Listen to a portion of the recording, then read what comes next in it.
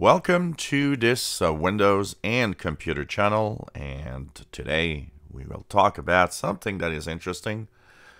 Hacked accounts.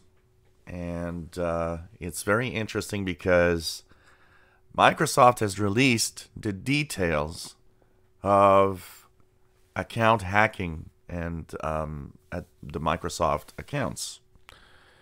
And of course, they say that one simple thing you can do will reduce your chances of being hacked by 99.9%. One simple thing.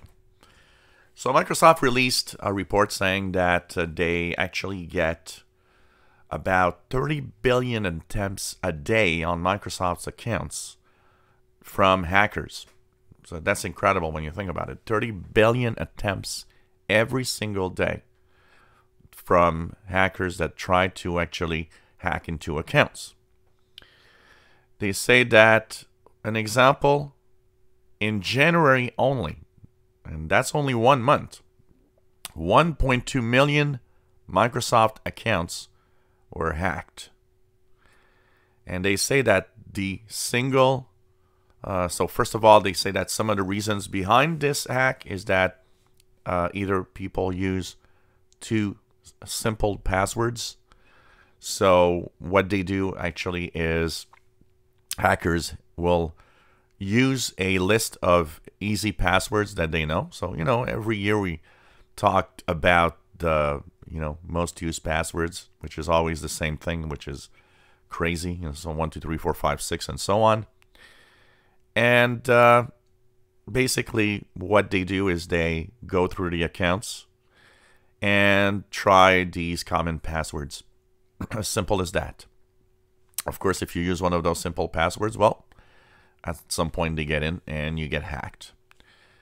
The other reason also is password reuse. So if you use the same password everywhere and that one place has a data breach, what happens is that that password you use will be, of course, now in a list of course, passwords, used passwords. And what they do, well, they try different accounts with that password and see if they can actually get in. So that's why using the same password everywhere is a bad idea. But Microsoft says, whatever you're doing, using a bad password or the same password everywhere, which you shouldn't do, you can still reduce your chances of being hacked 99.9% by turning on multiple factor authentication. That's, what we call often Two Factor Authentication. So that means when somebody tries to log in from another place, it actually triggers, a code that you need to enter, or any factor, or that something that only you can actually have. You can use an authenticator app. That's what I use, which is really a lot of fun because you just have to approve. Or, have a code sent to you by text message. And that is going to actually lower your risk 99.9%. So think about it.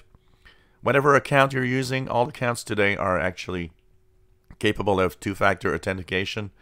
You need to activate that if you want to stay safe. It's the only way that you'll be able to, mitigate and stay as safe as possible on your different accounts. So, once again, don't use easy passwords. Don't reuse the same password everywhere.